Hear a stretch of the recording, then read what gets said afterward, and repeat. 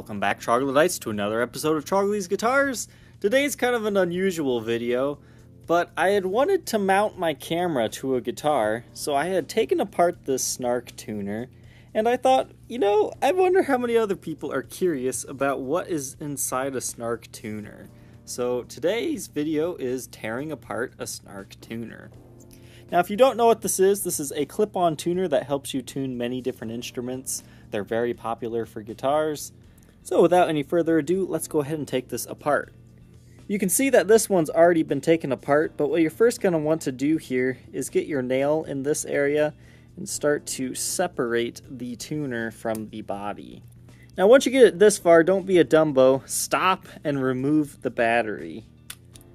And then you'll find a little screw right here, and you need to get a very tiny little screwdriver and take that apart to avoid damaging your unit.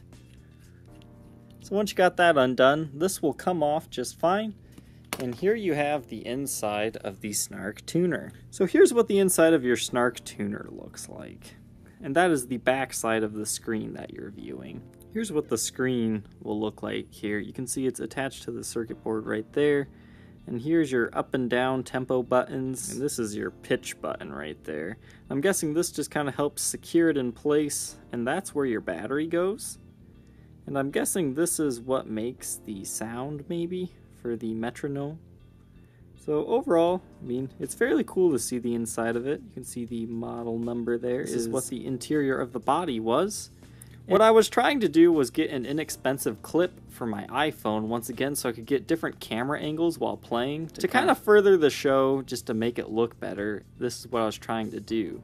I had taped this to the back of my phone cover, and in the end it didn't work because this wasn't quite strong enough. But I thought this was just something interesting to share. And to put it back together, you just put your little yellow button back in. Then you put the ring back on over it. Then you'll want to make sure you get your buttons lined back up in the base of the body.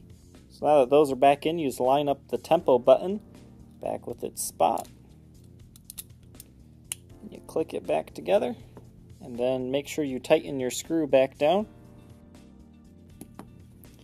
Then you insert your battery again. And if you did all that right, it should turn right back on. So I hope you Troglodytes enjoyed this inside look of a Snark Tuner. I don't know how many more videos like this I'll do, but hey, I've got quite a few really interesting guitars that I've never reviewed before. We're talking some nice Guitar of the Week series, some really rare Les Pauls are coming on the way. Some of those I've already done videos on, but it's always cool to see new examples. But lots of weird and interesting stuff coming, so stay tuned to the channel. After today, it should be pretty steady, I would say a week and a half of just really nice reviews and demos. Alright, Troglodytes, thanks for watching, and we will catch you tomorrow on the next episode. Take care.